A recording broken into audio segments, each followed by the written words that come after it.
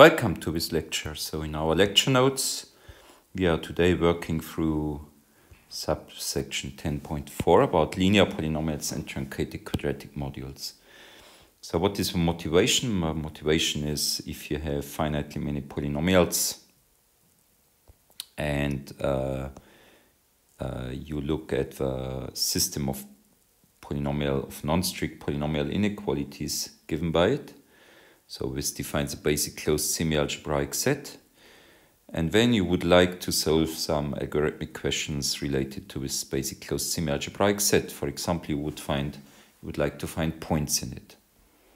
And one tool we are studying here is the degree D Lasserre relaxation, which gives a linear matrix inequality,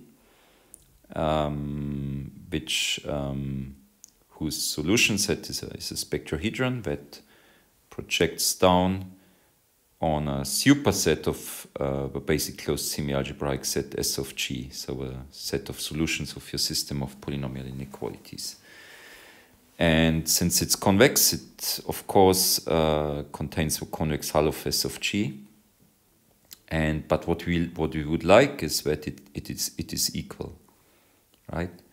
And if this is equal, this gives a lot of possibilities, right? So this is when it is should be quite easy to at least approximately compute many points in S of G. Okay. Yes, so the degree D Lasserre relaxation gets tighter and tighter when D grows, and the hope is that for some degree D you have this equality, and if S of G is compact with non-empty interior, which basically we will suppose in the important results of this section, then this is equivalent to this condition, right? So we have here this characterization in terms of membership of linear polynomials, which are non-negative on S of G in the D-truncated quadratic module associated to G. So it's about membership of linear polynomials in truncated quadratic modules. So okay, so let's see what we have for truncated quadratic modules, right? So do we have some criteria for membership? Let's look. Yes, so we have to find it. Yeah, we have, for example, this theorem here, right? So if M is an Archimedean quadratic module of this also curly O, so here we had a real closed extension field R of reals, and a curly O were the finite elements in R, right? So this was a set of finite elements in R, elements that are bounded from above and from below by some integer. Okay, and so when we had this quadratic, so this quadratic module defines a subset of R to the n, where R is now real numbers, just by looking the inequalities where I take the standard part here, right? If we have pairwise distinct elements from O to the n, I mean not only pairwise distinct, but they even have to have pairwise distinct standard parts. So they are somehow not infinitesimally close. No two of them are infinitesimally close. And if f vanishes at these xi's, to the second order, that means f vanishes and its gradient vanishes. So this can be expressed by membership in the square of these ideals ixi, which are all the polynomials in OX which vanish at xi. when and if a standard part of f of x is positive, except on the whole of S, except at the standard parts of exis, and if I have this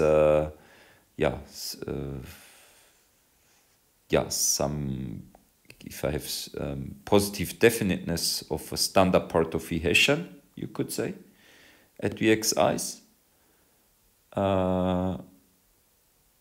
or at the standard part of Vxis, you could also say. When that would be equivalent when f lies in M. Okay, so I need several things. So I need that f vanishes exactly at these xi's, right? Not just the standard part of f. So f exactly at the xi's. That's what this theorem requires. And I need that. And the other things here are about standard part things, right? So here the vanishing is to the second order, I have to say, right, at the xi's. So I need that that the xi's are a zero and a critical point in some sense. That means the gradient vanishes. And otherwise I need this positivity outside the standard part of the xi's, and I need that the Hessian standard part of the Hessian is positive definite at the standard part of the xi's, the standard part, or the Hessian of a standard part of f. All that would be the same, right?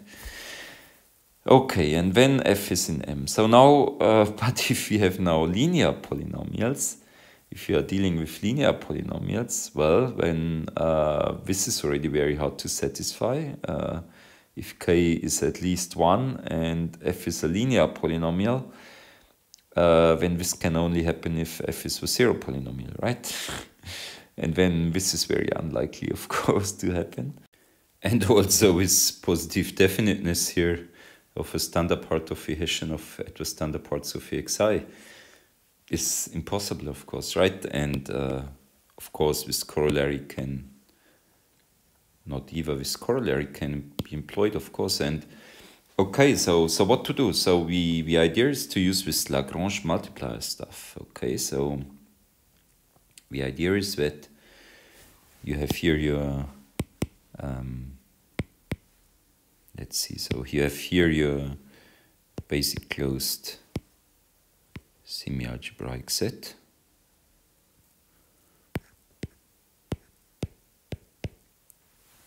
And well, if let's say let's say it's in R, well, here in this theorem we might, it's not clear that this should be a basic closed semi-algebraic set in general, right? But let's say we have a set, and sometimes we will look at also at R to the n. So and sometimes we will look just at R to the n. And so basically the idea is that you take and I don't know, since it's just the basic ideas, I even don't want to specify if I'm looking at this space or this space. But the basic idea is that you have this linear polynomial, and it's non-negative on your set. So this should be its zero set maybe, and this should its gradient would point into this direction, so that it's non-negative on this set. And when you have here 0, and this is say x1, so this would be such an x1 here. And now, the idea is that I use Lagrange multipliers, right? So let's say this set would be defined by a single equation for simplicity, saying that G is greater than or equal 0, right? When I take, and my linear polynomial is L, and then I would say that L, I would hope that I get some kind of Lagrange multiplier such that L minus lambda G vanishes, and its gradient, and its gradient. So lambda in R or R, I don't even know.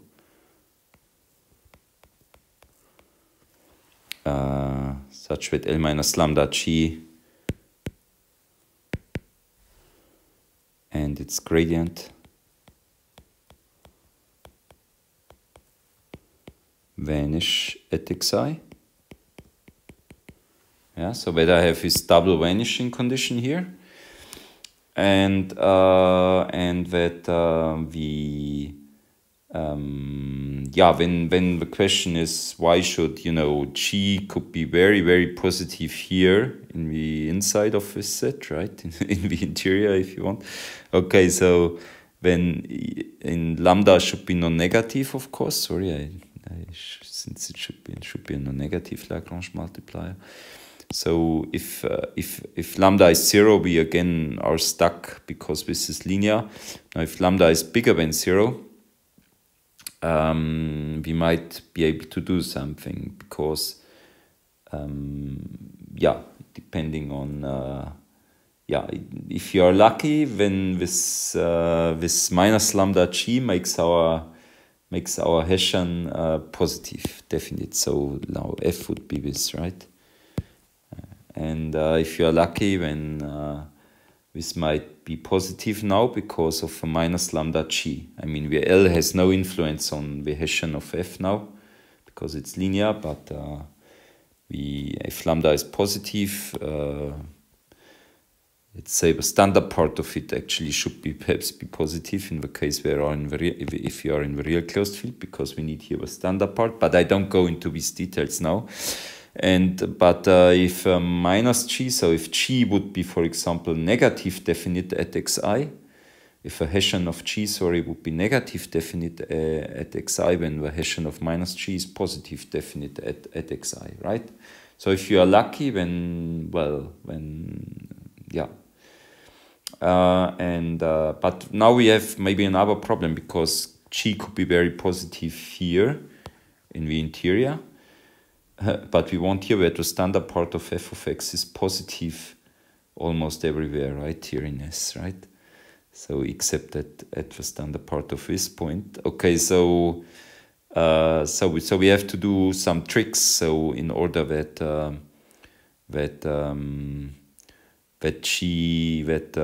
I don't subtract a lot if G gets large here, right? And such a trick will essentially be that I multiply here. Now I don't have any place anymore, but let me write here. But I multiply here with something like, let's say, I don't go into details now, but something like 1 minus G to the K, where K is big. K is big. And then, if this set here is, for example, compact in R2n, then I can suppose by some scaling, I can suppose that G is not only non-negative on this set, but it's also less than or equal 1, right? So G less than or equal 1 on S. And so if G gets rather big, so let's say G is, G gets close to 1 or is close to 1/2 or something like this on some point here in the interior, for example, when this still gets when this gets actually very, very small, right? When this gets very, very small if K is big. And so this means that you are not subtracting a lot where G is not very small. When G is very small, this factor is all close to 1 when it doesn't change a lot. But where G is bigger,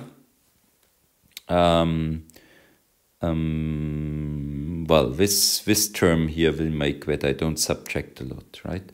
And on the other hand, L is 0 here, and L will be positive here if it's not the 0 function, right? So there is this trade-off between L and this function. So, and I have to make sure that I will satisfy this. and I have to make sure that I satisfy this and this. Such things, right? So it's not easy, and the situation gets even more complicated if L has several touching points here, because when I have so if I have also an x2, let's say, and x1 would now be here, right? So if this is my L, when I have maybe more problems, because when I have several Lagrange multipliers here, I have here Lagrange multipliers different from both that are here. And then how do I combine them somehow, right? How do I make use of both of them? So these will be the questions that we'll be dealing with, and we will also have to deal with the standard part issues with real closed fields, because and we will have to deal with I mean, I said that if you are very lucky, the Hessian will be positive definite, but usually we are not so lucky, right? But we will have some strict concavity. We won't have strict concavity conditions, but only strict quasi-concavity conditions, etc. So we will have to deal with a lot of issues, and it's very technical. But I hope I explained the basic ideas now, right? How to use this Lagrange multipliers. Okay, so let's go now into the middle of things. We start with this little exercise here, and this is really easy. And so for all positive integers k and x in the unit interval, so the closed interval of all numbers between 0 and 1, x times 1 minus x to the k is less than or equal to 1 over k. So this is really, really easy, and I will need this later to, because we have here this g times 1 minus g to the k, we will have things like this. I mean, in reality it will later be more complicated, but yeah, for these things we need this. Yeah, it's an exercise. I think you evaluate in 0 and in 1, and for x equals 0 and 1, the left-hand side is 0. And then the only possibility, and when when I just have to check in the critical points of a function x maps to this in the open interval between 0 and 1, and the derivative of this with respect to x is by the product rule 1 minus x to the k plus x times k times 1 minus x to the k minus 1 times minus 1 because of a minus x, right? And so here I can factor out 1 minus x to the k minus 1, and then I have here 1 minus xk, and the only way that can vanish for x strictly between 0 and 1 is that this term vanishes, and then that happens for x equals 1 over k.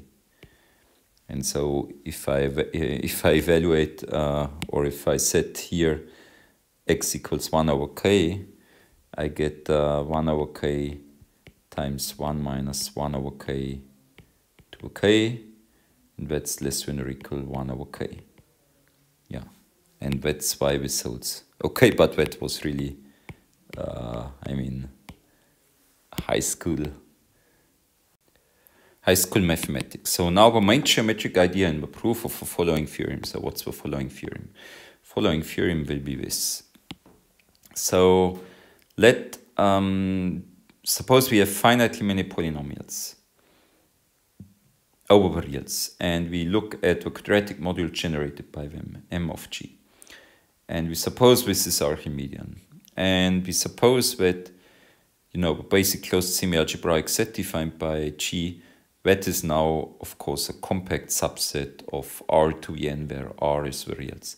And suppose it has non-empty interior near its convex boundary, right?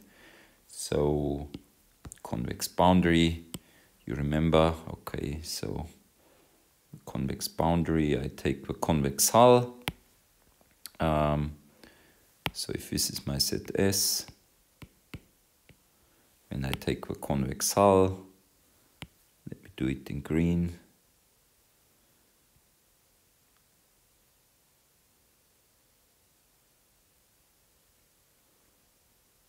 okay, and then so that's the convex hull of S, and then the convex boundary is this.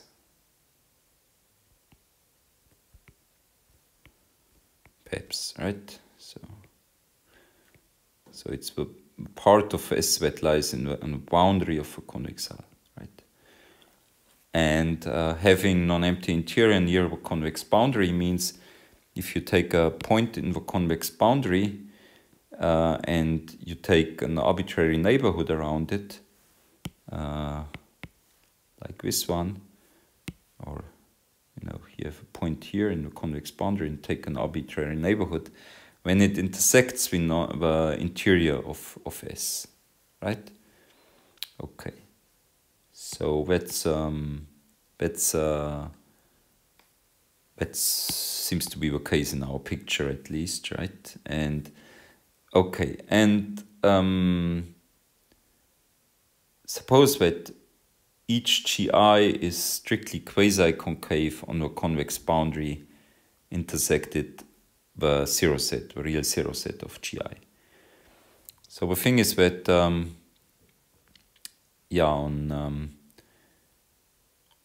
most points, well, on these elements of a convex boundary of S,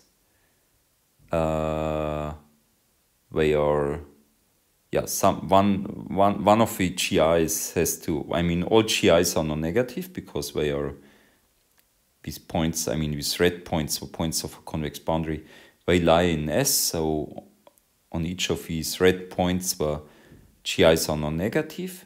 It's not possible that they are all positive, otherwise they would be in the interior of S, and therefore in the interior of a convex hull of S, and I would not be on the boundary of a convex hull, right?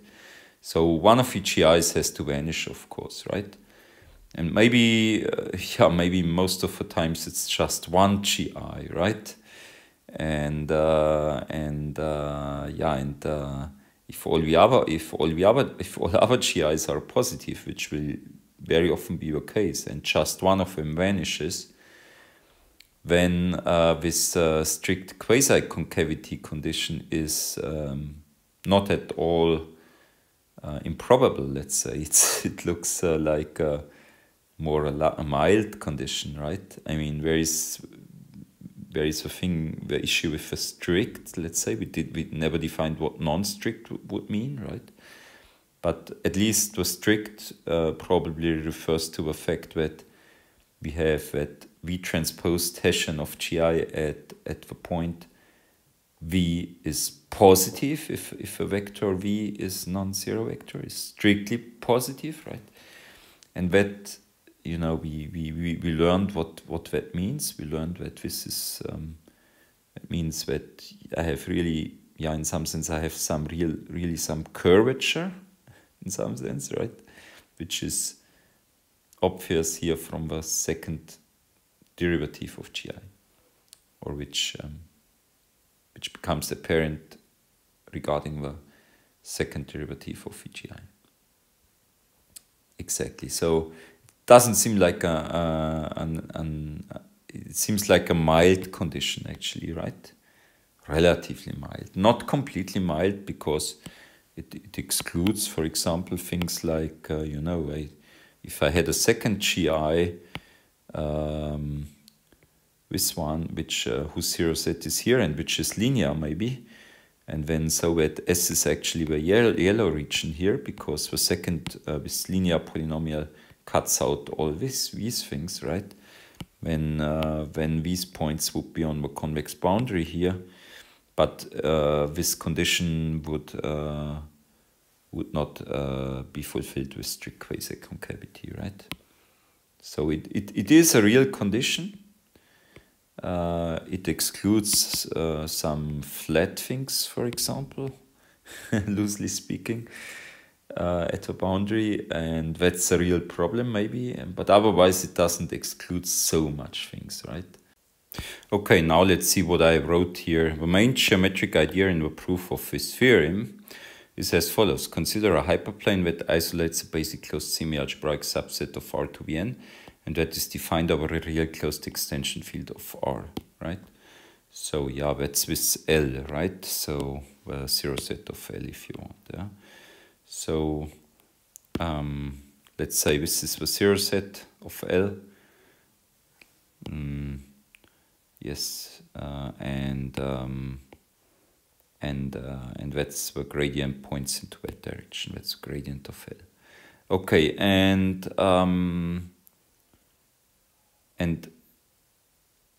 yeah, we want to apply theorem 9114. We will not be able to do that so easily, right? So we will use this Lagrange multiplier trick and so on. But essentially, the problem will be the points where the hyperplane gets infinitesimally close to the set.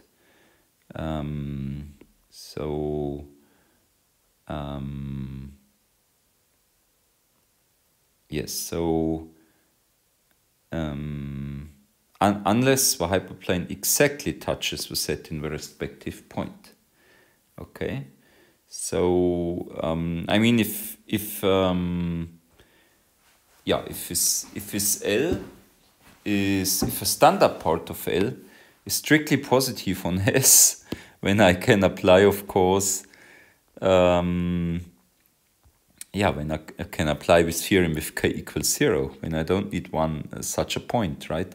Because when I have simply that the standard part of f is positive of this linear polynomial L, which is now my f, is positive on S, right? And when L lies in M. Okay, so if the hyperplane doesn't come infinitesimally close to S, when everything is really easy, okay? I mean, with the theory we have already, right? But if it comes infinitesimally close, right? If it comes infinitesimally close, let's say it comes infinitesimally close here, around here, right? And of course, it's not easy to draw an infinitesimal gap here, but that's what I mean.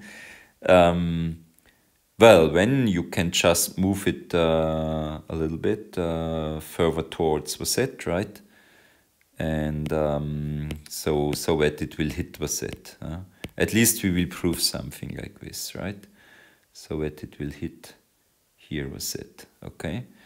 And then if it doesn't come infinitesimally close, so it exactly touches the set here, right?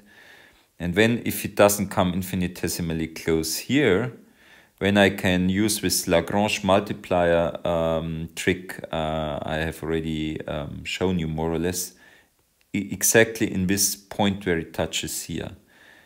And okay, there are some details to clarify, and it's even that is not clear how you do this exactly, etc.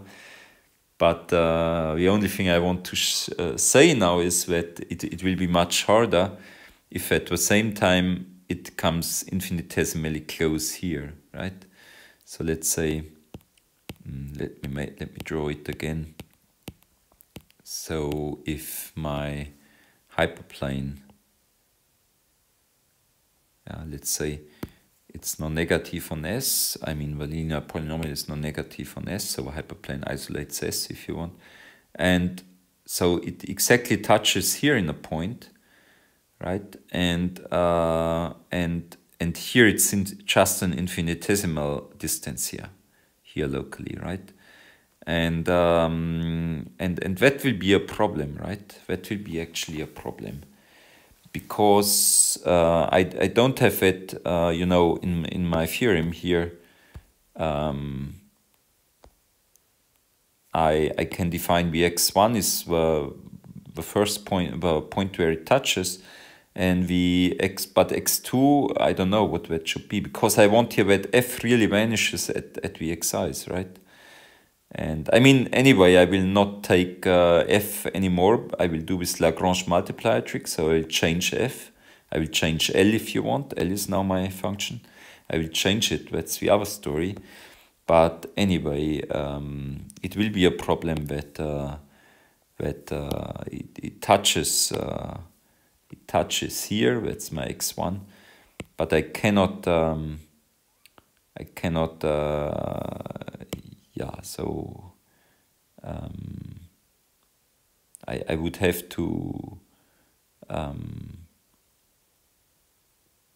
yeah, so what we will actually do is we will have to define an x2 here somewhere, roughly speaking, and when we will have to do an infinitesimal deformation somehow of my hyperplane.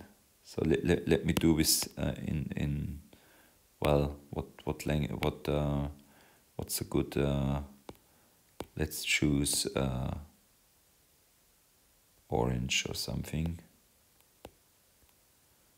Okay, so something, you know, like this, and this will no longer be a linear polynomial anyway. So and when I do the Lagrange multiplier tricks here, yeah, in x1 and x2, yeah, that's very roughly what happens. And what I say here is, I mean, maybe it's not even easy to understand now, even with what I explained, but we want to apply this theorem, and the points where the hyperplane gets infinitesimally close to the set pose problems unless the hyperplane exactly touches the set in the respective point. The idea is to find a nonlinear infinitesimal deformation of the hyperplane so that all infinitesimally near points becoming touching points. This would be easy if there is at most one infinitesimally near point, but since we deal in this article with not necessarily convex basic closed semi-algebraic sets, it is crucial to cope with several such points, right? So if S were convex, then probably, at least it seems, I would have only one such point here, right? But I can have several ones. I mean, if I'm very lucky, when it touches in several points, right? But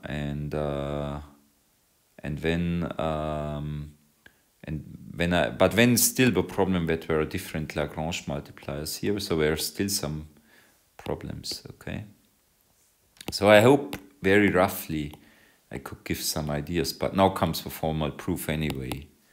And I really don't know if, I mean, it might have been confusing what I said so far. Then just rely on the formal proof now.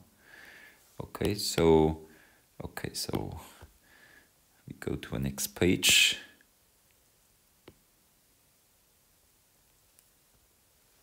Okay.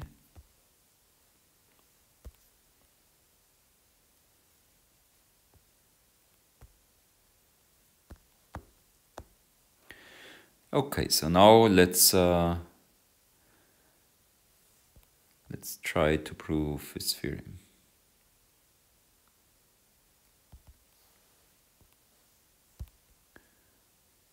Okay, so we will apply theorem 9114. That's the one here. Okay. But we won't apply it directly to L. So since S is compact, we can rescale the GIs and suppose without loss of generality that GI is at most 1 on S. That's clear, right? It's just a matter of scaling with GIs.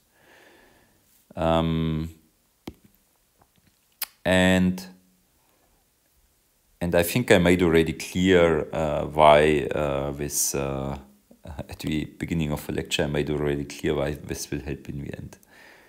That's because of this trick where I subtract GI times 1 minus GI to the k, right? With 1 minus GI to the k, it gets small in a, well, if you're somehow well in the interior of S, let's say. Okay, so let M denote a quadratic module generated by GIs over with curly O, over a subring of finite elements in the real closed field R. And since M of G is Archimedean, also M is Archimedean. Well, that's easy because M of G Archimedean by 1813b, let's see, means that, for example, that n minus sum of the xi squared lies in it, right here for some capital N, and by 9, 1, 2b, that's also what it means for here. If you have a quadratic module over curly O, then that's we have the same characterization, right, of the Archimedean property. So moreover, S could now alternatively be defined from M as in theorem 9.1.14. So we S in 9.1.14, you know, is well, here you take these standard parts, right? But our polynomials P, well, I mean the polynomials, the generators of our quadratic module of OX are GIs, and they have real. Yeah, and you see that you can restrict here to generators, of course, right? That's easy to see. And but the generators have real coefficients, really. So, and since you are plugging in only real points, then you can forget about the standard part here, okay? And so, and in this way, you see that the S from 9.1.14 is really our S of G in this case. That's little subtle observations we have to make here, right? Moreover, yes, so yes, because S is S of G in our case, and in 9.1.14 it was defined differently, but it's the same here in our case. So so now write L equals F minus C, so it's where linear form F with a linear form F and some C. So it's just where I split up a linear polynomial in its part which is homogeneous of degree 1 and the part and the constant part, and I write it as F minus C. I could also write it as F plus C, but I decided to take F minus C for some reason. So by a rescaling argument, we can suppose that at least one of the coefficients of L is not infinitesimal. I mean, they are all finite, but I can suppose that one of them is not infinitesimal. That's just a matter of scaling L. I mean, if all are infinitesimal, then I can, yeah, I can divide by the one which is biggest in absolute value, right? And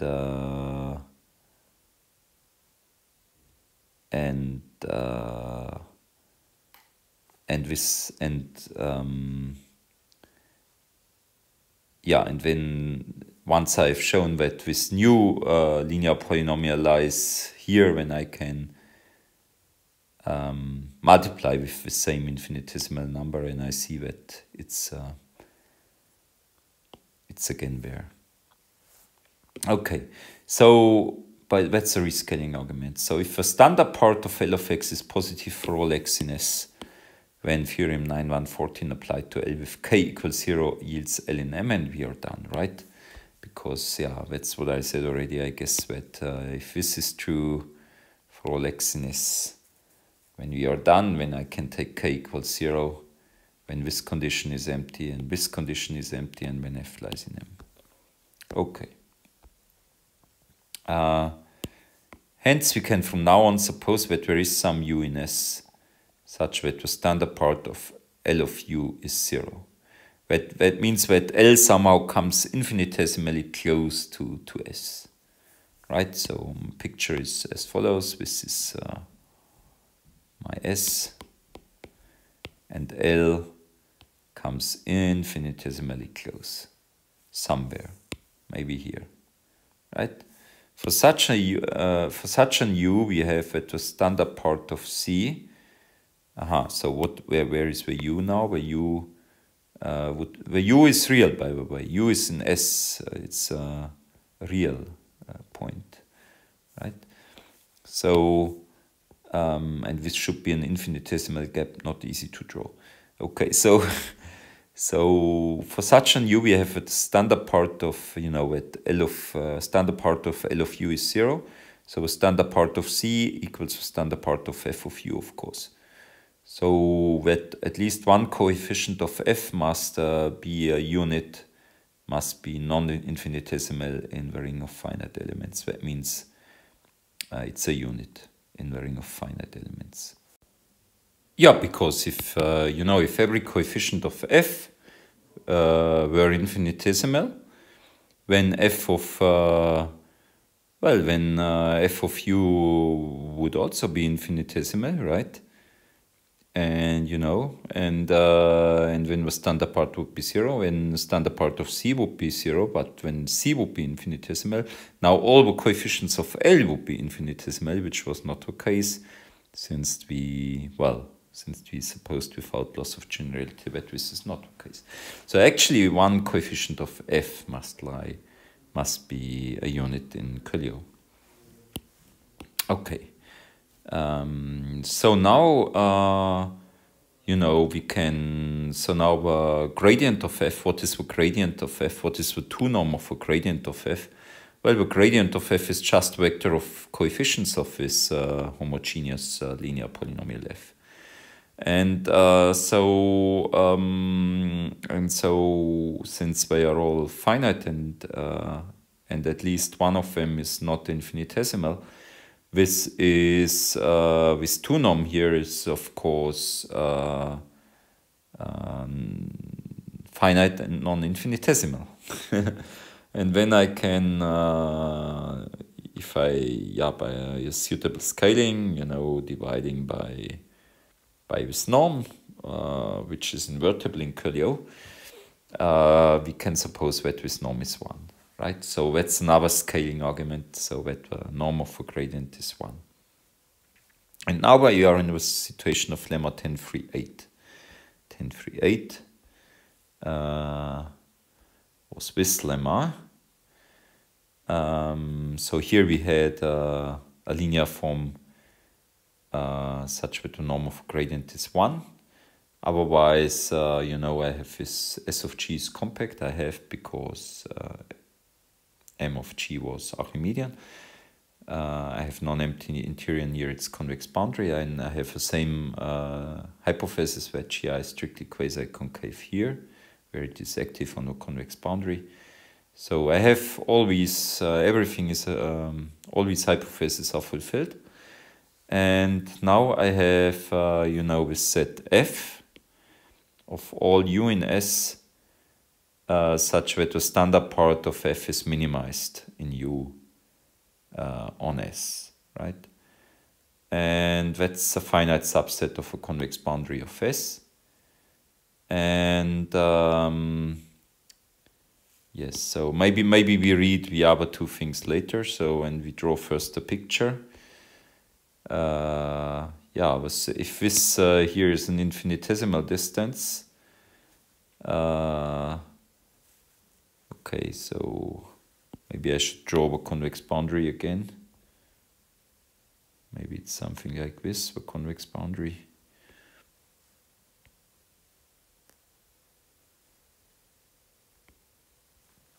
Yes, and so there is this real point U here, and it's a finite set. It could also be, I mean, if a linear form is different,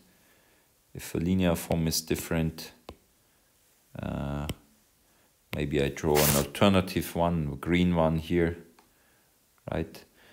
And yeah, you know, maybe it comes infinitesimally close here and here. And then I need 2 points. I need U1. I need U1, maybe always the same as U, and U2 or something, right? And yeah, that's the idea. So I have these points where the standard part is minimized, and I mean, if I take the standard part of f or L, that doesn't matter, right? Because it's just up to a constant, it's the same thing. And so f is this homogeneous degree 1 part. And now if S prime is the transfer of S, that's of course containing curly O to the n, because S is compact and therefore bounded. F has a unique minimizer xu on this transfer, namely kind of an infinitesimal neighborhood of u for each u in F. And then I will actually yes, when I take f minus f of xu and I apply the Lagrange multiplier method, which we have devised. So the picture is like this.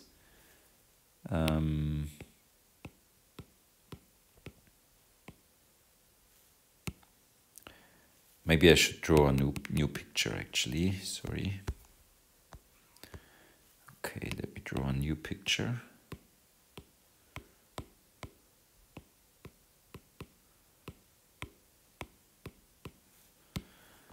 And let me look again at the lemma. Maybe I copy the lemma here.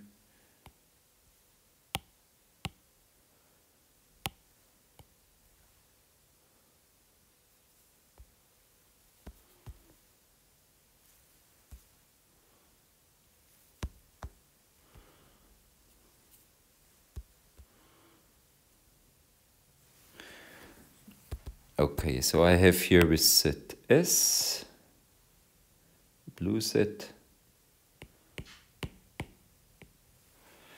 and then I have this, L,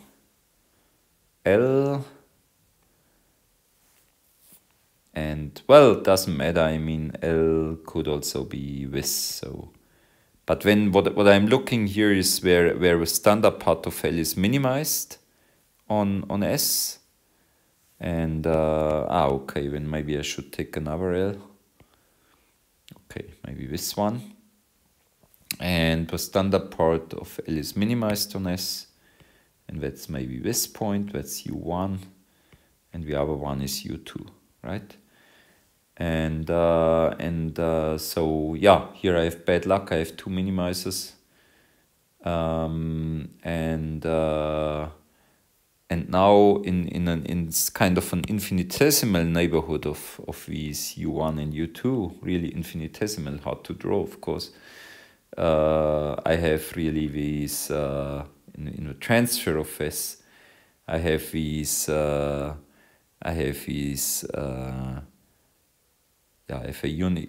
minimizers xu, where really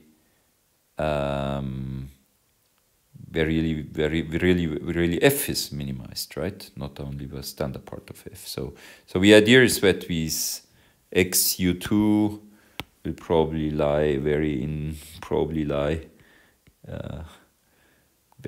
close to u2, infinitesimally close probably. Okay, yeah, it does actually, because I'm saying that it is in this infinitesimal neighborhood, right? And yes, and maybe if you move this black line here, when you could move it that it hits that it isolates the transfer of S, and it hits one of these xu's exactly, but maybe it's only infinitesimally close to the other one, right? So that's the idea. Okay.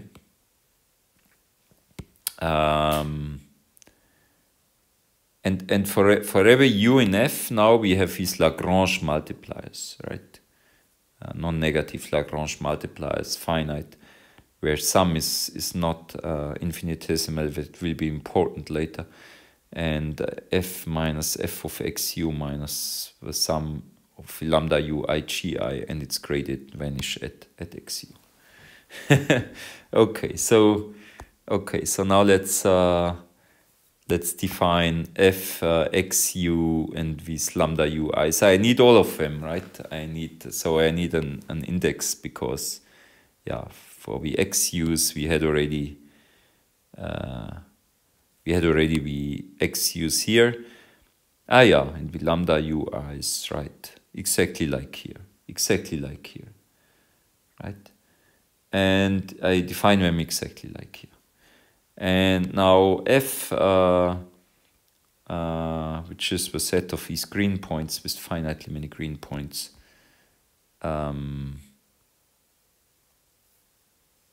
f is the set of all u in S where the standard part of L of u is 0. Why is this? Since, okay, the standard part of L of x is non-negative for all x in S, and there is this u in S with standard part of L of u equals 0, right? So if something is, okay, I could also write here L instead of f, right? Just by subtracting c on both sides. Inside, or the standard part of c on both sides, right? I could write here L instead of f, where L is our L now. And so if something is in f, then it must satisfy this condition, or so, you know, we have this u0 if you want, with standard part L of u0 is 0. And so if something is in f, then it must for x I could take this u0 when it must satisfy that the standard part of L of u is less than or equal 0. On the other hand, if u is in S, the standard part of L of u is greater than or equal 0. So you see, if something is in f, the standard part of L of, if u is in S, if u is in f, then the standard part of L of u must be 0, right? And conversely, it's now also easy to see, right? So yeah, so it's easy to see that f is this, and that this is non-empty. So this picture was slightly inadequate. So because we had already assumed that we have that this black thing here somehow gets infinitesimally close to S, that was already here when we said that there is this u0 here, right? So now we have that f of xu minus c equals L of xu is greater than or equals 0, of course, for each u in f.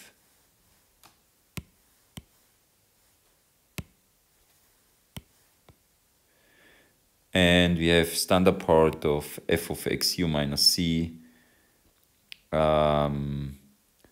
equals standard part L of xu, which is the standard part of L of u, right? Because the standard part of xu is u, right? Standard part of xu is u. Xu was in this infinitesimal neighborhood of u for each u in f. And standard part of L of u is 0 for all u in f. Okay, so, and hence f of xu minus c is infinitesimal, and it's also non-negative, right?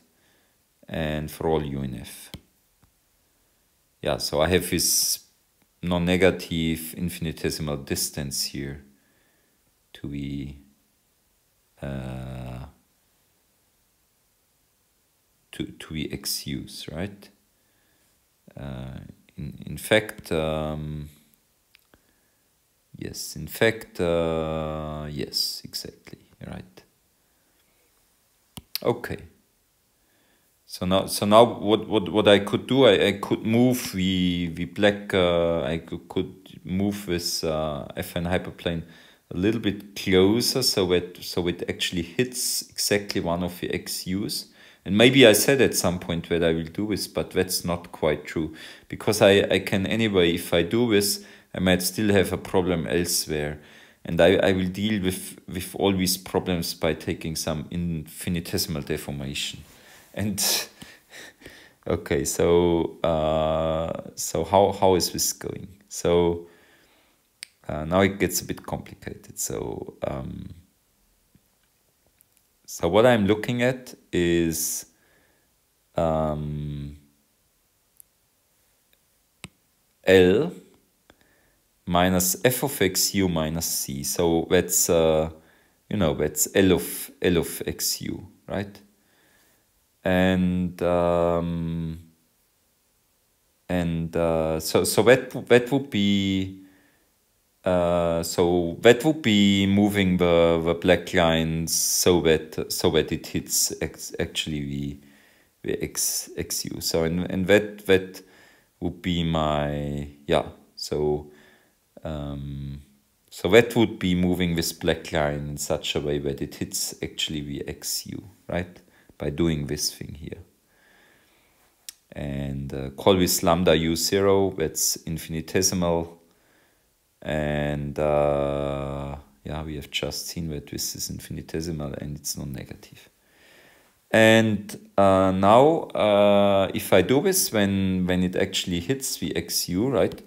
But okay, but this thing might no longer be non-negative on the whole transfer of S, remember, right? But anyway, here I get the Lagrange multipliers. I get the Lagrange multipliers. It's exactly what we do here, right? I get these Lagrange multipliers from C, right? And these Lagrange multipliers are finite and non-negative. So I get this by condition C from 10.38 and by 9.1.13. What was 9.1.13? 9.1.13. It was just this.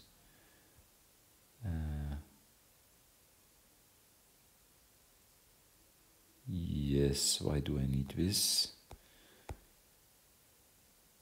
That just means that, sorry, that just means, okay, because if I evaluate this in x0, when this is 0, and this is also 0, because, okay,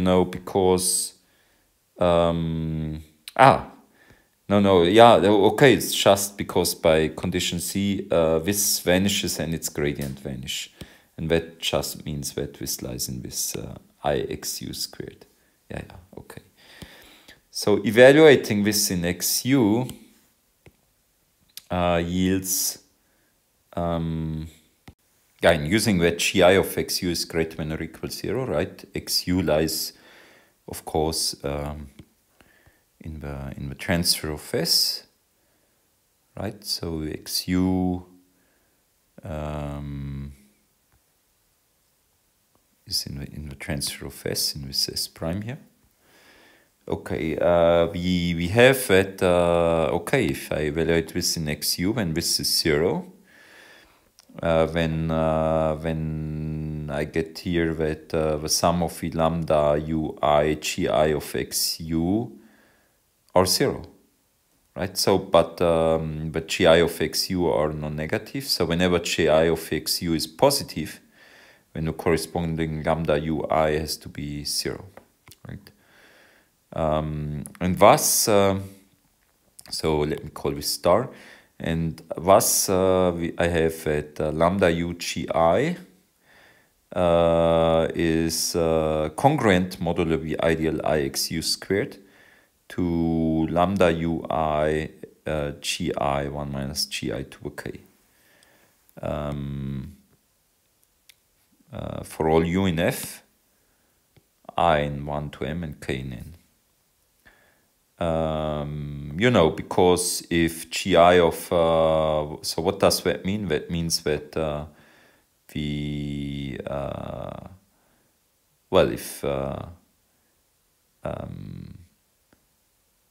if gi of xu is not 0, when lambda ui is 0, and so this is trivial, right? So I have to verify this only in the case where gi of xu is 0.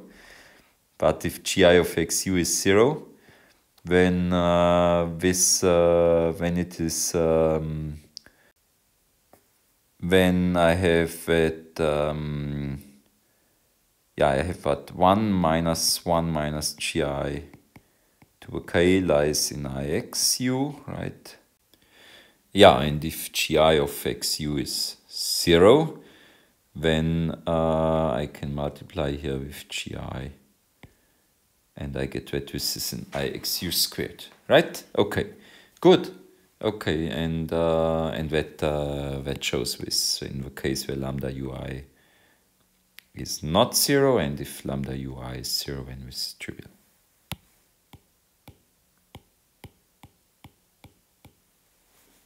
So by the Chinese remainder theorem, we find polynomials Si such that okay, so now okay, so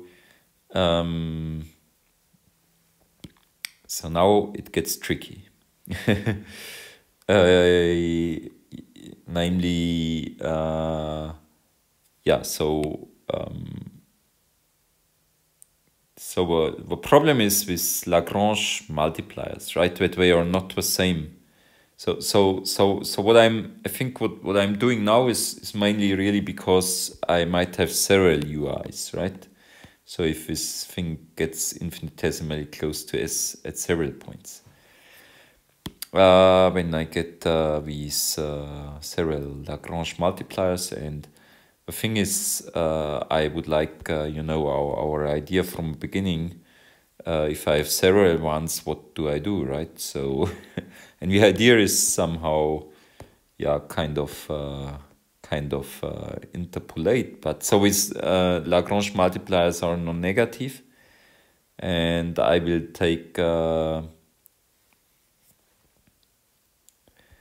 I mean, here it was essential that lambda is non-negative, right? But if I interpolate somehow so that at one point I get this Lagrange multiplier and at the other one I get that one, then what would I have to? I would like a sum of squares, right? Because then afterwards, I can move it to the other side and I stay in the quadratic module. Okay, so I would like a sum of squares. So somehow I would like to interpolate so that I get interpolation polynomials somehow for these Lagrange multipliers. But they should be sums of squares. And so I take here, we should be under the square root here. So, the square root sign is not long enough here. So I take the roots of these multipliers and I interpolate, but I need to be very careful because afterwards I will, I will need that this is actually congruent even modulo ixu to the 3 to that Si is congruent even modulo ixu to the 3 to the square root of lambda ui. We'll see later why. And square root of lambda ui is of course finite, right? And I can do this for all I and for all u in f. So all these Lagrange multipliers and well, should I call lambda u 0 a Lagrange multiplier? I don't know, but let me call it Lagrange multiplier. And why can I do this? Why can I do this? Because the ixu to the 3 are pairwise co-prime in the ring O curly OX, right? I want that Si is in curly O also, right? So I really have to have to solve this system of simultaneous congruences in OR, right? And for this I need, I want to employ, of course, the Chinese remainder theorem. So I need that these ixu to the 3 are pairwise coprime. Now this is because the ixu are pairwise coprime, right? When the ixu to the 3 are also pairwise coprime. In 917 I have seen that they are pairwise coprime. And right, and that works if the standard parts of these two tuples are not the same, right? And yes, and why are they not the same? Because the standard part of xu is u, and the u's were pairwise different, of course, right? Okay. Right, exactly. And now with lambda u0 is a little bit special because that was infinitesimal, right? I mean, the other ones were just finite and non-negative, but that one was infinitesimal and non-negative. That's a special one. And we want that coefficients of S0 are also infinitesimal for later purpose, right? It seems plausible that we want this because this was infinitesimal. Now we want also to interpolate with something infinitesimal. Can we do this now? Well, the square root of lambda u0 was infinitesimal for each u, right? Now take, when u ranges over f, take a look at these square roots. They are all infinitesimal, and take the biggest one among them, right? And divide by the biggest one, right? So let's say the biggest one is I don't know which letter to use, is lambda or lambda 0. Okay. Okay. So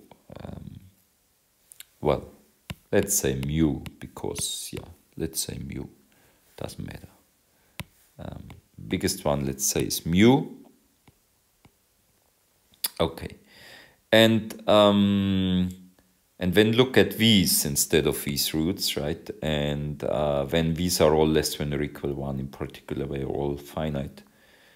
And mu is also infinitesimal, and when now do the same thing. So let's say S0 should first be congruent to these things for each u, and then I multiply with mu, right? Yes.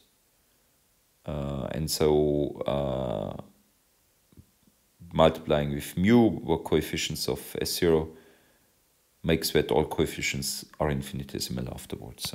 It's an easy scaling argument. So when we have that Si squared is congruent to lambda ui modulo I xu to the 3, of course, right? Yes, okay.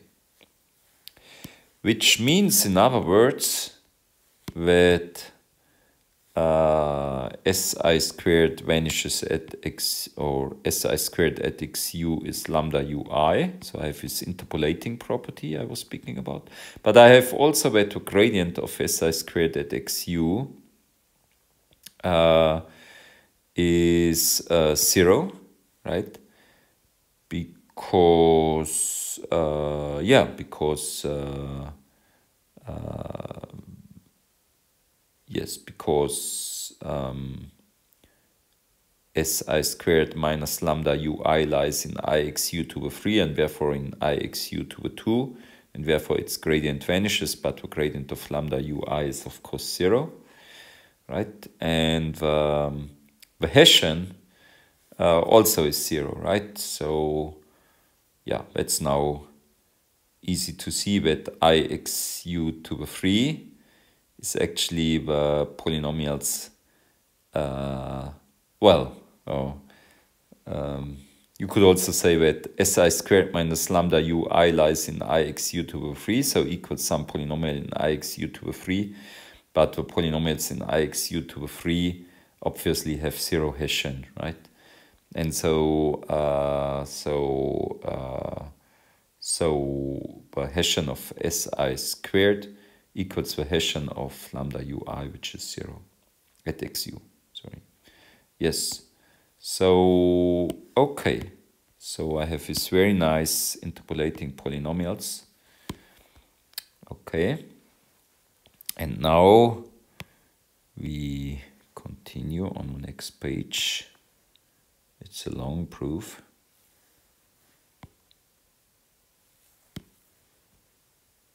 Yeah. Okay. Now it suffices to show that L minus S0 squared, right? Instead of L, okay. Instead of locally we were looking at this, right? So for all U in F, but now globally, I look at L minus S0 squared, right? Minus the sum from I equal 1 to M, Si squared, right? So we Si squared replaces this. 1 minus Gi to the 2k, that's also new, that's a thing I introduce here, times Gi. Okay, so, I take this polynomial, that's simply my idea, right? I think it should now be more or less clear where this idea comes from. And, a little bit was explained already here, right? It's still the main idea, but the thing is that, that I have now this, so in some sense, L minus S0 squared will be this infinitesimal deformation, which I've talked about, which touches now exactly at xu2 and xu1, right? And that's this other trick here, which I have to do to satisfy the condition on the Hessian in theorem 9114, right? Okay. So let's see. So in any case, it suffices to show that there is a k in n, such that this polynomial lies in M, right? Because when I move just the S0 squared and with sum over the Si squared 1 minus Gi to the 2k Gi, I mean, that's also a sum of squares, right? Or that's also a square here. With Si squared times 1 minus Gi to the 2k is a square. So when I move this to the other side, and I see that L lies in M, right? So that's trivial. So, and the thing here is that by this triple star and double star, this lies in IXU squared intersection U in F, as it is required here by this lemma 10.3.8, which we want to apply, right? So in order to, no, sorry, that was the Lagrange multiplier thing. I meant theorem 9114, right? So that we can satisfy this here. So why is this? So let's see. So double star was that lambda ui gi. So if you calculate modulo xu squared, I have to show that modulo xu squared, this is 0, right? Okay, and modulo xu squared, we with gi times 1 minus gi to the 2k is, since this was true for all k in n, it's also true for 2k. So this is, if I, okay, so,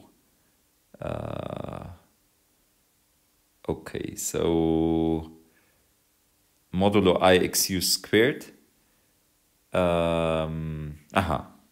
okay, modulo ix, let's first look at triple star. I mean, triple star first, right? So, okay, triple star first. So, modulo ixu cubed, and therefore also my modulo ixu squared I have it si squared is congruent to lambda ui, right? So for fixed u, I can actually, it's sufficient to show this for lambda ui, with lambda ui here, right? And but now if I have this, I can look at double star, namely modulo I x u squared, lambda ui chi equals lambda ui chi 1 minus chi to the 2k, right? So in fact, I can then delete this, and su, and yeah, by triple star su s0 squared, I forgot that. I have that this is lambda u is congruent to lambda u0 modulo I xu cubed, and therefore I xu squared. Okay, so I have here lambda ui. Yeah, and so for every I have just to show that this lies in I xu squared. And yeah, and sorry, that should be lambda u0 here. And then so I have L minus lambda u0 minus this thing. And this lies in ixu squared. So by this, I see that this lies in ixu squared for fixed u. And if I do that for every u, same arguments for every u, when I get here that it's in the intersection of all ixu squared. Okay. So by theorem 9114, I have to find, let me call, so I have satisfied this condition here. I have satisfied, let's see, okay, I've satisfied this condition. If f is this, if let's say if k, everything depends still on k, right? So I will adjust k later. So let me call this fk, and if I want to apply 9114 to fk, when I have satisfied the first condition, which is the one which is not on the standard part, and when I have the two other ones are on the standard part, right? And so I still have to show these two conditions. And when I'm done, right? Okay. I said that I would call this here fk. Actually, I call fk the standard part of it, right? And the standard part of it is actually, well, GIs are already real, so I don't have to take standard parts of these polynomials. So I call fk is this thing here. And it's it's better to call the standard part of this fk, because now I have to work only with the standard part in order to see that the condition, that this positivity condition and this condition on the Hessian is positive, is fulfilled.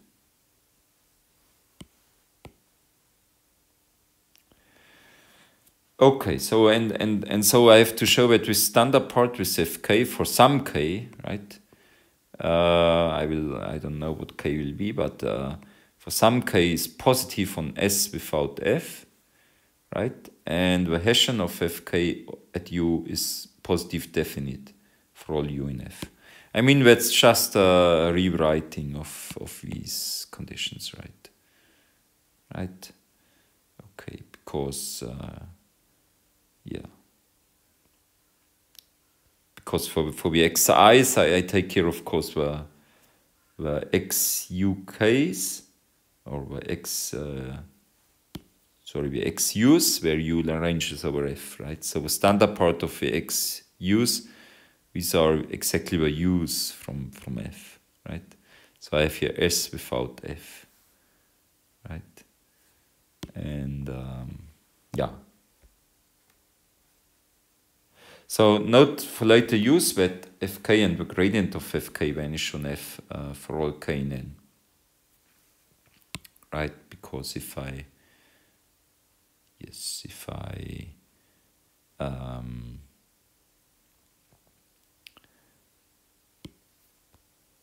yeah, that should be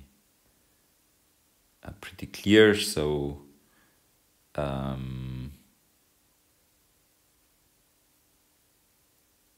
yes, I mean, if I plug in yes, I mean yeah, okay, so yeah, of course, because this polynomial vanishes at xu, and its gradient vanishes at xu, right? Because it's an ixu squared for each u in f. And now, of course, when the standard part of this polynomial vanishes at the standard part of xu, which was u for each u in f, and the gradient also. So in order to find such a k,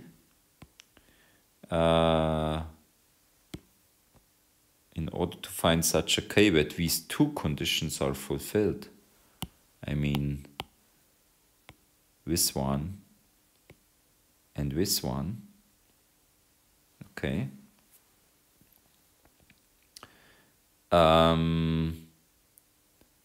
we calculate the Hessian, right, in order to see what happens with this condition. So the Hessian of fk at u, if u is in f, by triple star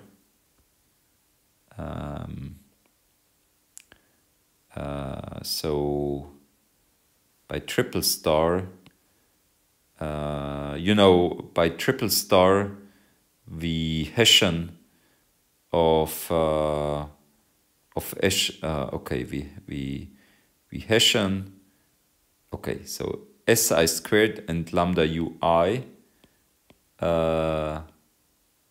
So the elements from ixu to the 3 obviously have 0 Hessian at u, 0 gradient at u, and they vanish at xu, right?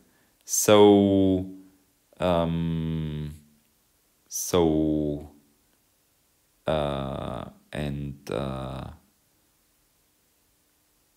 yeah, so si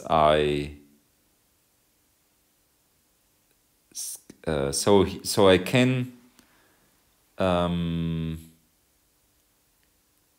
so I can replace here the si squared if I'm calculating the Hessian. I have to apply the, if I calculate the Hessian of fk, I have to calculate the Hessian of these things, right? When the Hessian of these terms here. And, the si squared,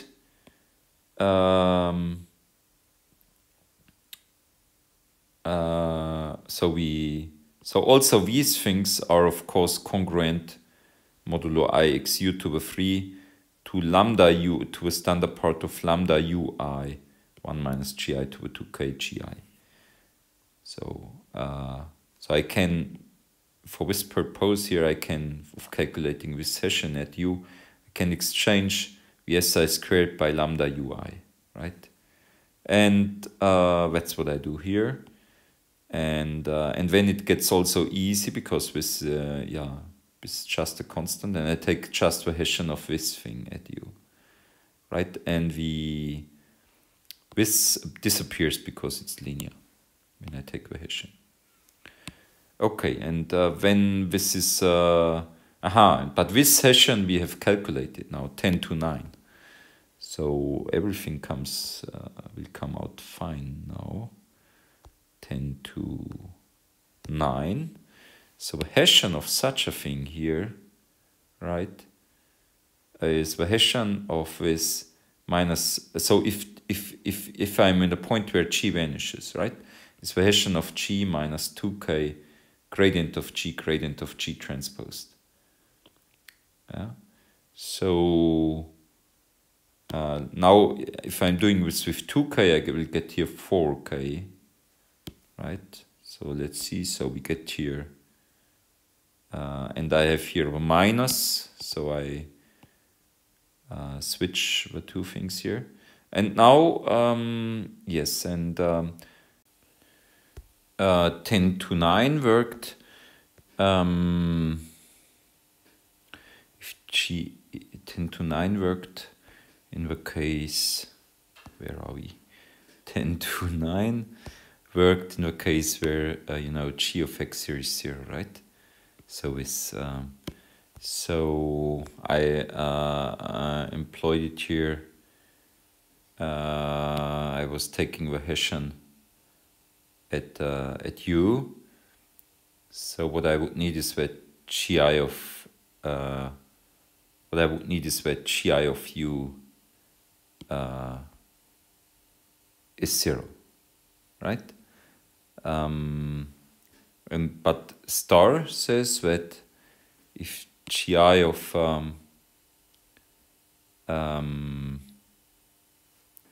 so okay, if gi of u is non-zero, right, then the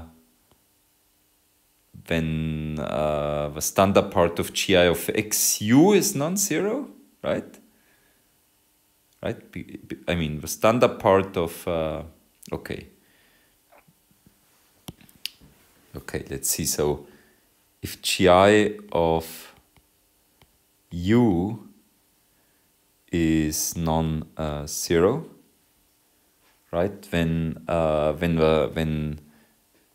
So maybe I should have remarked this. So if gi of u is non-zero, when gi of xu is non-zero, and when lambda ui is 0, right?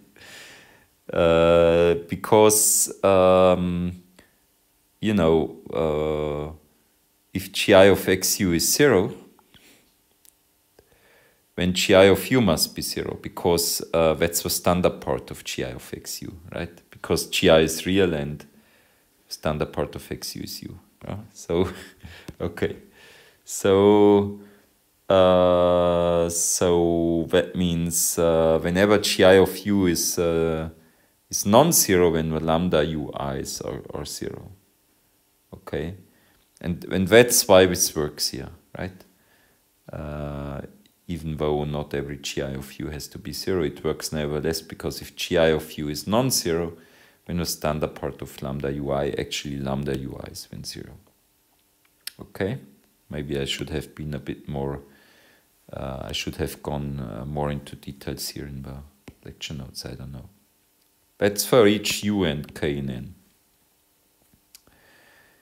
And by lemma 10 to 10, 10 to 10, where are we? 10 to, yeah, by this lemma here. Oh, that was not good.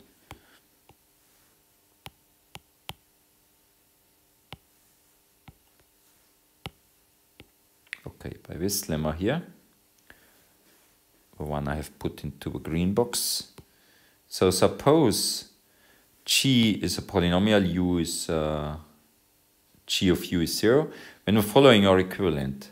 G is strictly quasi-concave at u is equivalent to where exists a k in n such that g times 1 minus g to the k is strictly concave at u, right? Which means that the Hessian is negative definite at u, and or that there exists a k in n such that for all L greater than or equal to k we have that this is strictly concave at u.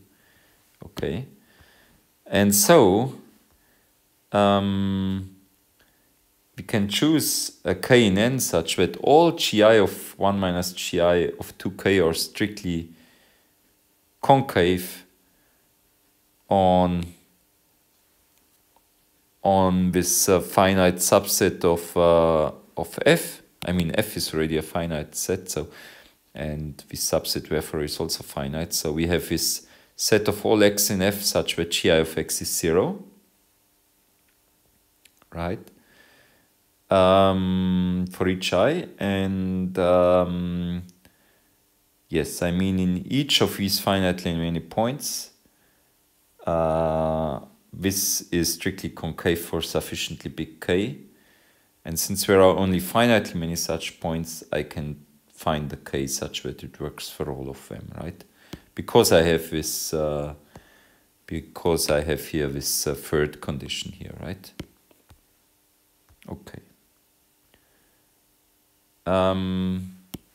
Since we're now 1038c, my Lagrange multiplier theorem here said now this comes, now this, so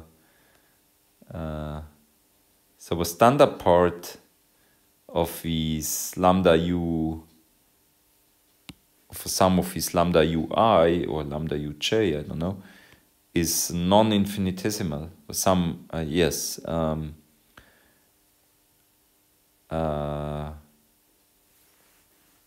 Yes, so actually what I meant here is probably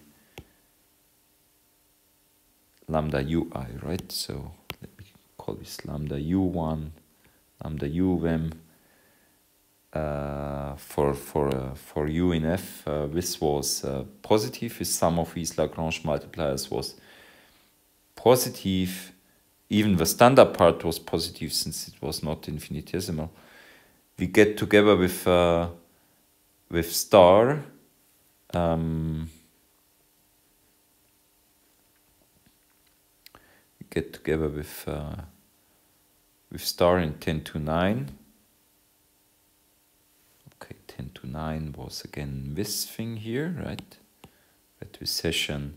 I mean, if this is strictly concave, and it means that recession is negative definite, it means that this here is negative definite at this point. So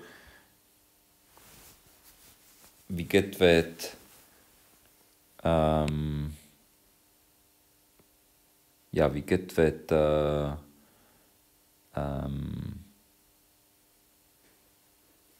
we get that the Hessian of fk at u is positive definite for all u in f, right? But that's because one of these standard parts is non-infinitesimal, right? I mean,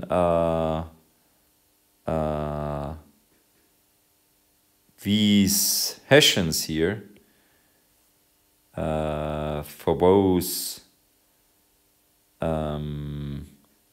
I use here again star because, okay, so whenever gi of u is non-zero, when the lambda ui is 0, right? Okay. And when gi of u is 0, then this is negative definite. So all of, I mean, there is at least one. Okay, so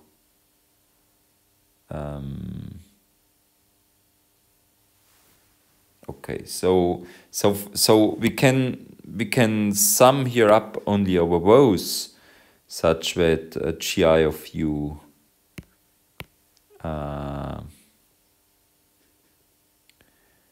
is not 0, since otherwise the corresponding Lagrange multiplier here is 0, right? Okay. So I sum here only over those where gi of u is 0. And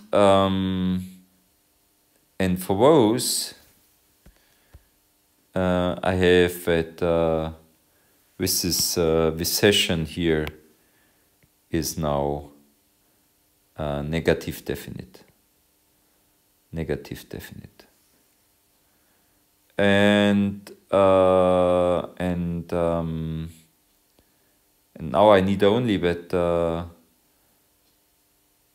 that there is at least okay, and when where I need that one of these standard parts is positive, right?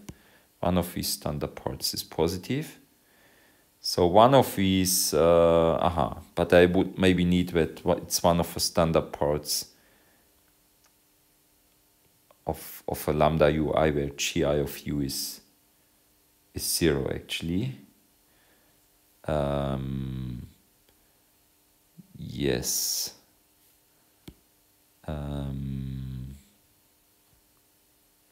But if gi of u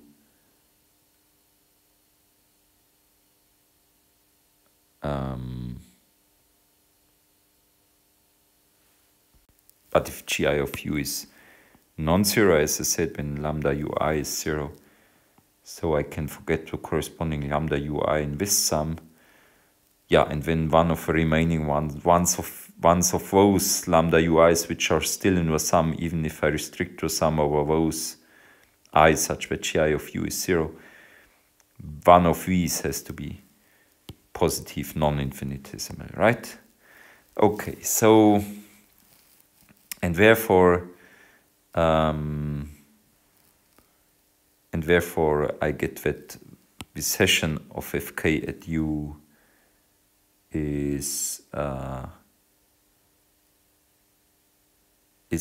positive definite for all u in f. I don't think I need this second equation here, I need only this equation.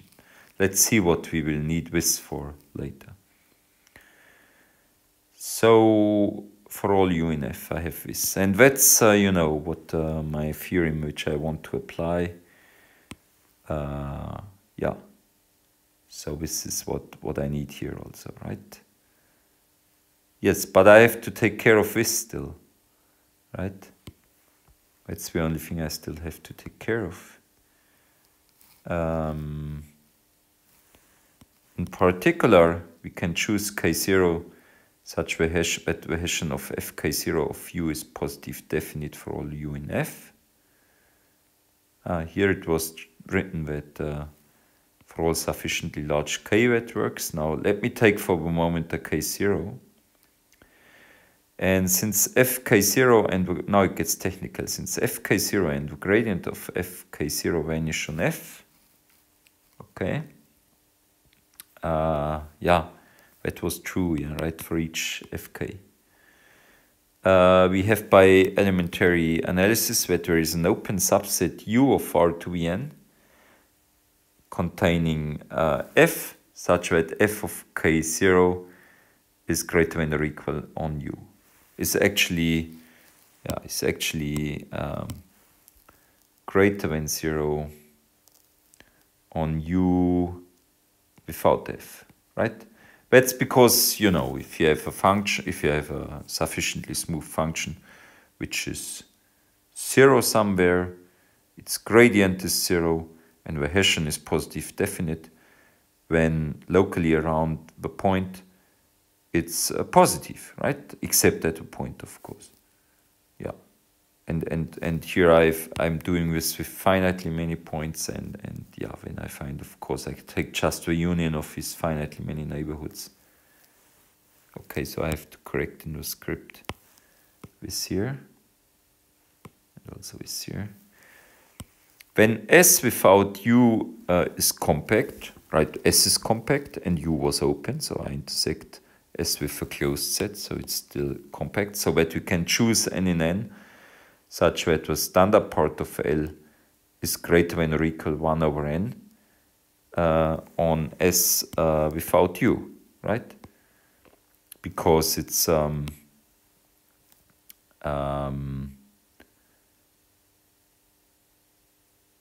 yes, fk0, I mean that was a real polynomial, is positive on U without f, right? So on sorry. So why is the standard part of L positive on S without U? Because F is the set of all elements where the standard part of L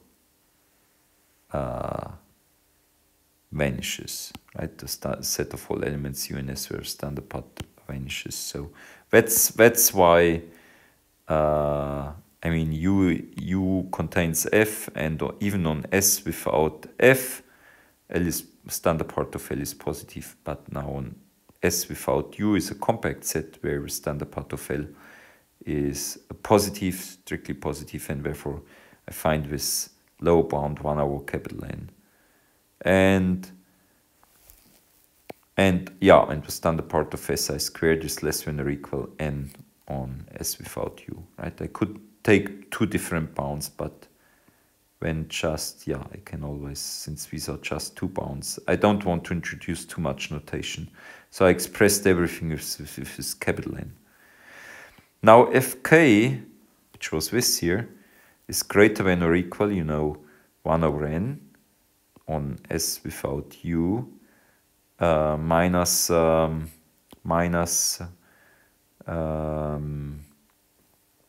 standard part of Si squared was at most N. So in the worst case, I have to replace this by N, because this is something, yeah, exactly. So because this will be non-negative on S, right? GIs are non-negative on S. So this becomes N in a pessimistic view.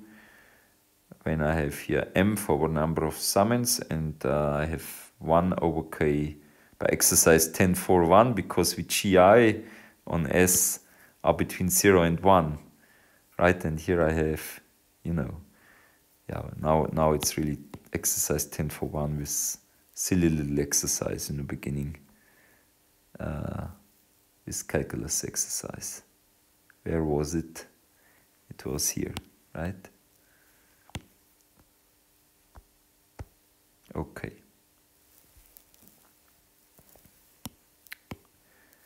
Now for all sufficiently large K in N, with K greater than or equal to K0, we now have that Fk is bigger 0 on S without U.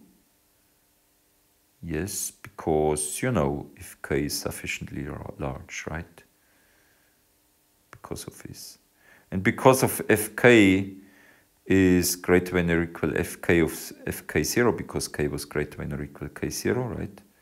Use again that, 0, 1 minus Gi on S is between 0 and 1, right? So if I enlarge this coefficient, this exponent, then can only get smaller somehow, right? So that means I subtract less, right? So that means that Fk greater than or equal Fk0 on S. Well, that's true on S, right? Fk greater than or equal Fk0, I guess that's true on S. But when it's positive, Fk0 is positive on S intersected U, well, Fk0 is positive on U without F, right? That would be true on U without F, but this is true on S. So if I intersect S with U, I actually have to subtract F. I forgot that, I guess. That's really a serious issue here. When I have both, when I have this greater than or equal, and when I have this greater than, and so Fk is bigger than 0 on S, not completely true, maybe, right?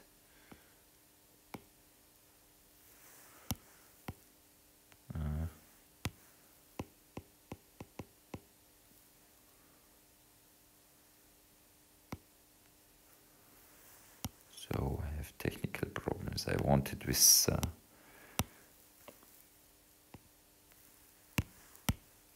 Okay, I want it here without F.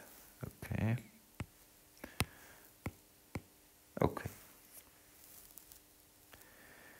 and where fk is positive on S without S, right? That's still missing here, I guess.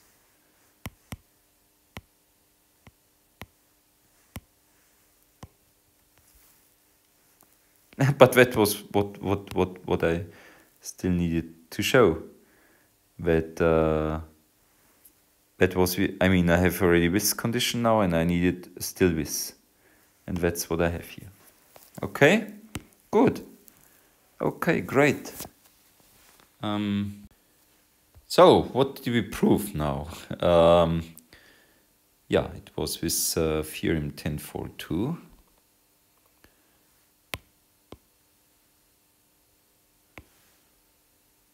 That's what we have proven. And now we draw a corollary out of it.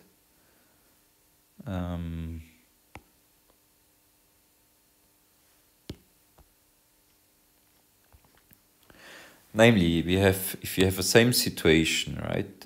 Exactly the same situation, and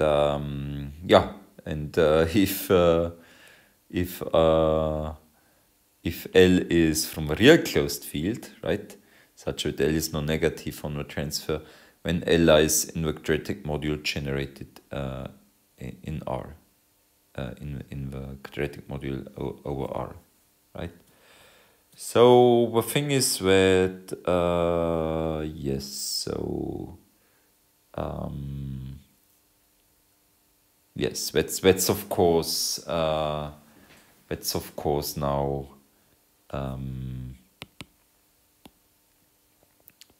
yeah, that seems to be less stronger, right? Okay.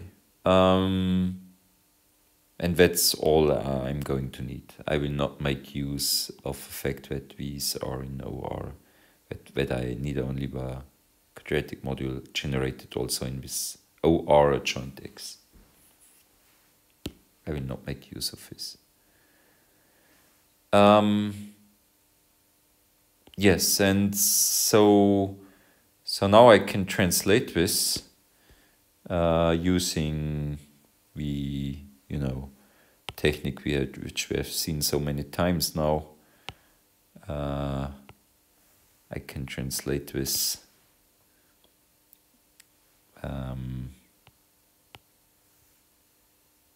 into a statement about the real numbers.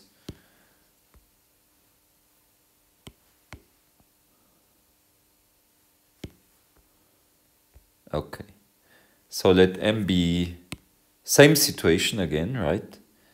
And but now I'm instead of looking at real closed extension fields, I just say there exists a bound D, a positive integer, such that for all polynomials over reals of degree of all linear polynomials over reals, which are non-negative on S of G instead of on the transfer of it, we have that L lies in MD of G. So I have this here with truncated quadratic module, which is great, right? Okay. Okay. And that's similar to other proofs like 545, 923. 545 was the existence of degree bounds for Hilbert's 17th problem, where we had first we could do this because we had a statement of Hilbert's 17th, we got to degree bounds somehow for free, since we had Hilbert's solution of Artin's solution of Hilbert's 17th problem was valid over all real closed fields, and 923 we also got that we don't see now, but that was degree bounds for Putina's theorem, right? And these degree bounds for Putina's theorem, they depended on more geometric data, right? They were not as nice as the degree bounds for Hilbert's 17th problem. And yes, and Yes, but here it seems now okay, right? So of course, the degree bound here, yeah, I mean, what was already the degree bounds for Putina's theorem depended on the whole situation here. At least once we have proven, depended really on the description of a basic closed semi-algebraic set, depended on the polynomials gi, right?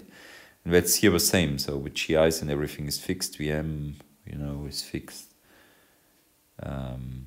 And when there exists the D, it depends, of course, on M, G, the number of variables N, right? But it exists, and it does not depend on L, because there exists with D such that for all L which are non-negative on S of G, we have L is in MD of G. So important thing for us, it does not depend on L. So yeah, how do you prove this? For each D in N, consider the class SD of all pairs R, A0, A1, etc., AN, where R is a real closed extension field of reals, and the AI are in this real closed field, such that whenever for all x in the transfer of S, so that means for all x satisfying the polynomial inequalities gi of x greater than or equals 0, we have this, right? Yeah, because, these AIs are the coefficients of L somehow, right? And so consider a class of all, class SD of all these pairs, such that whenever this is true, whenever this holds a polynomial, this polynomial is the sum of D elements from R joint X, where each term in the sum is of degree at most D, and is of a form P squared Gi with P in Rx and I in 0 to M, where G0 is the constant 1 polynomial. So this is in fact a semi-algebraic class by real quantifier elimination, right? So, I have this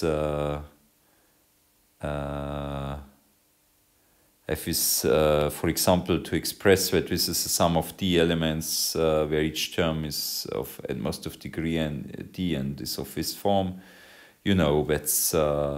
that can be expressed through the existence of these these polynomials P, such that P squared Gi is of degree at most D. This can be written by the existence of finitely many coefficients of P, of finitely many coefficients of P.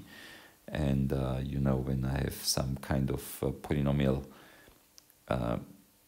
identity, which I can express by just comparing coefficients on both sides, and yes, and all this gives me a semi-algebraic expression. So it's a semi-algebraic class. Of course, I use here real quantifier elimination in order to see this, but it is an n+1 area R semi-algebraic class, actually. Okay. R semi-algebraic because, we GIs were polynomials over the reals. And for example, here I have to write that for all x such that gi of x is greater than or equal 0 for each I. This is true, and yeah, so I have to. There are polynomials with real coefficients appearing there, not just with integer coefficients or something like this. Okay, and then the usual thing I call, in D is at the same time a bound on the number of elements and on the degree. So in fact, I could also, here I want to bound the degree, I could also bound the number of elements, but that's not interesting. That was 928a, this remark, if you remember, we had that already. And when I take this curly E set of events, if you want, this is the set of, is the class of events, or is the class of all these classes SD. And it's somehow directed upwards. So for all D1, D2, where exists D3 such that SD1 union SD2 is contained in SD3. And we have a union of these is curly R to the n+1 by 1043, right? And right. And now 542 yields that certification of SD is Rn plus 1 for some d in n.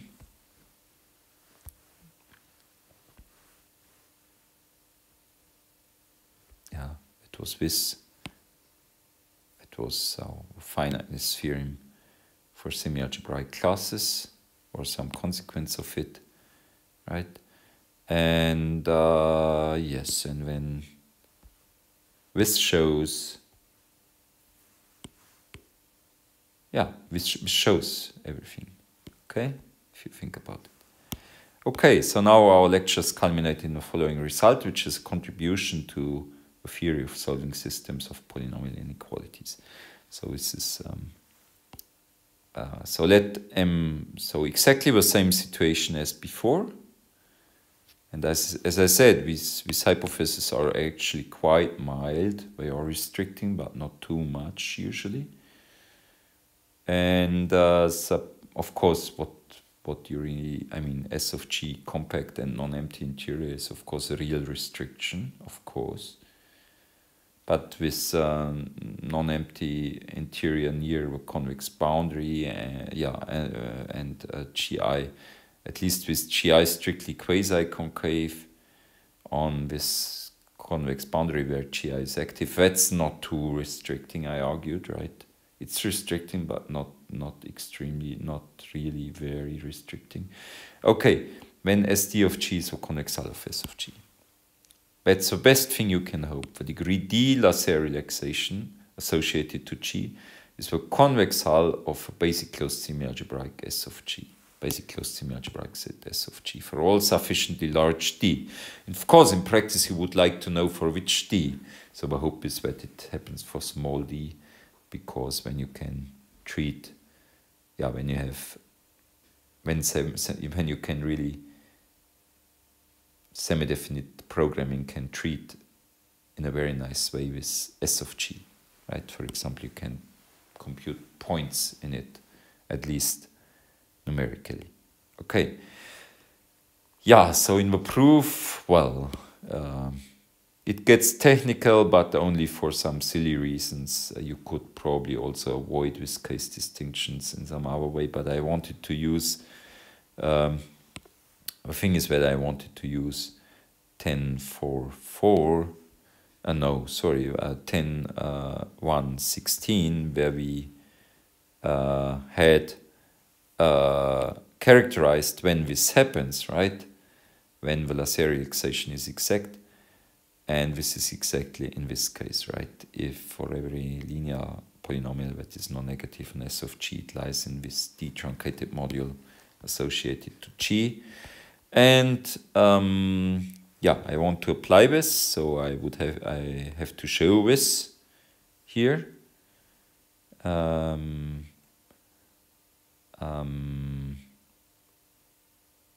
Yes, we have to show that there exists a D in N such that this is true. If in 10.1.16, although in 10.1.16 I have to be a bit careful, and that that's perhaps a problem here.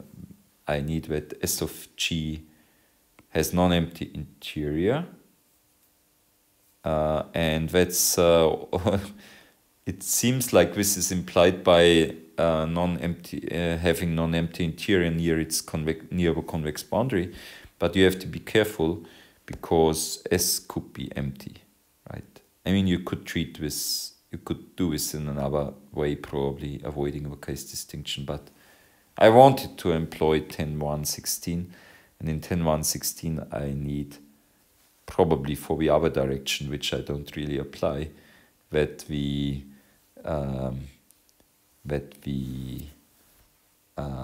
semi-algebraic set has non-empty interior. Now either I argue that I don't really need this because I'm applying the other direction where I didn't really need it, or I just treat the case where the interior is empty separately. And I decided to treat the case where interior is empty separately. But if the interior of S is non-empty, then I can just, when the conditions of theorem 10.1.16 are met, and we have to show this, which is exactly what the previous corollary said, which is exactly what this corollary said. And when, yeah, now I have somehow left with the special cases which are actually easier, much easier, where the interior of S is empty. So in this case, so if S is non-empty, if S of G is non-empty, then the interior is actually non-empty. So the only case that remains will be that S of G is empty. Why is this? So if S of G is non-empty, why is when the interior non-empty? Well, M of G is Archimedean, therefore S of G is compact, and the convex boundary of S of G is then also non-empty, because you just have to take a linear form on R to n, and it will have a minimum. It will take on a minimum on this compact non-empty set S of G by 7,119. I mean, everybody knows this. And then by 1035, this will be an element of a convex boundary. 1035. Let's see if we have it here. Yeah, I don't have it here, but that was, you remember it, right? Okay. So yeah, and if a convex boundary is non-empty, since it has non-empty interior near the convex boundary, if there is a point on the convex boundary, then there must be a neighborhood of it which intersects the interior of S, and therefore the interior of S cannot be empty, of course, by definition by what it means of having non-empty interior near the convex boundary. So that was definition 1034.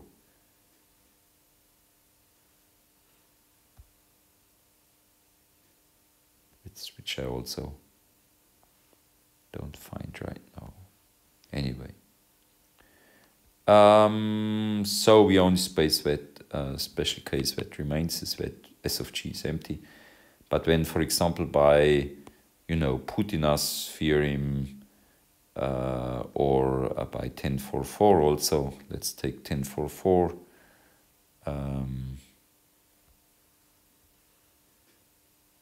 For example, right? Or by other theorems, we have that since -1 is greater than or equal on the empty set, that we have -1 is in MD of G for some D.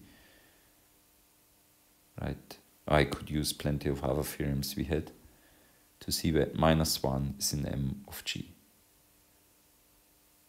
So, but if -1 is in M of G, then LD of G, Lasserre spectrahedron, which we defined in 1015, which I also don't find now, is empty because, this consisted of linear forms that map 1 to 1, and now I should map -1 to something non-negative, because we should map everything in. I mean, -1 is in MD of G for sufficiently big D, and then the corresponding LD of G is empty, and also if you increase D, of course, because a linear form that maps 1 to 1 cannot map -1 to something non-negative, but maps -1 to -1, right? Okay, and therefore, yeah, LD of G is empty, and thus Lasserre, so that was the degree D Lasserre spectrahedron, and that's the degree, or I think I said that's the degree D state space associated to G, and that's the its projection, which is the D Flaser relaxation of G is when projection of the empty set is empty. And S D of G is when empty for all sufficiently large D, and S of G also. Okay, that was a bit annoying that I did this case separately here. One could have avoided doing it separately, I guess. Okay, but that's that's the end. Thanks for listening. Okay, and yeah, many thanks for joining all these lectures. At the moment, there will not be any continuation. Let's see if there is one in several years. Okay, many thanks and have a good time. Goodbye.